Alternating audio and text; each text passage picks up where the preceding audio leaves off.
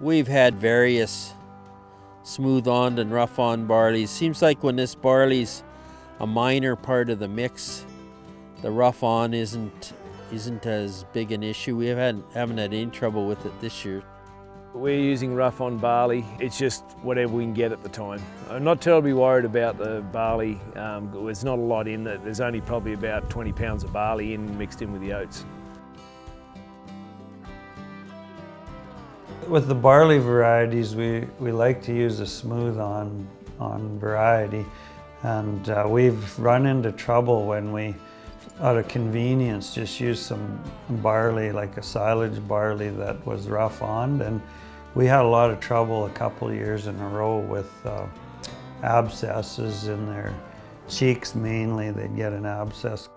They ended up ruining a couple of cows on us over time, and even calves, because we'd start them on the swath with the cows in the fall, and we had trouble with that. So we're pretty careful to only use smooth-on varieties now.